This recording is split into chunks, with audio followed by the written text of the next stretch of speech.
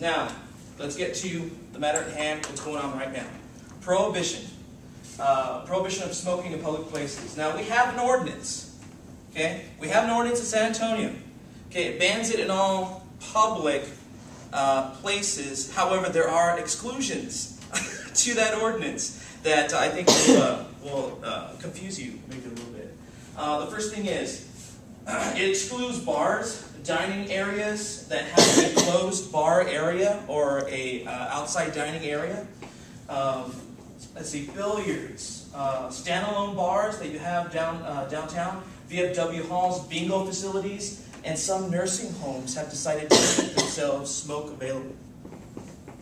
Yeah, wow. Okay, you would have thought, no, that's like the worst place to have it. Hotel rooms. In fact, it is stated that each hotel vendor in San Antonio is allowed to leave 35% of their capacity, their rooms, specifically tailored to smoking customers. So if all of their other hotel rooms are booked and the only ones that were designated for smokers are open, the person who is not a smoker will be denied a room. Okay? That stuff needs to change. Okay? So, like I said, this revision that's going down tomorrow night at City Chambers is going to address all these exclusions, which should not have been excluded from the original ordinance. Okay? These people need to be able to go to these places without the worry of being introduced to this secondhand smoke, and to keep them have the choice, the freedom to be healthy and to take their family to a non-harmful environment. You know.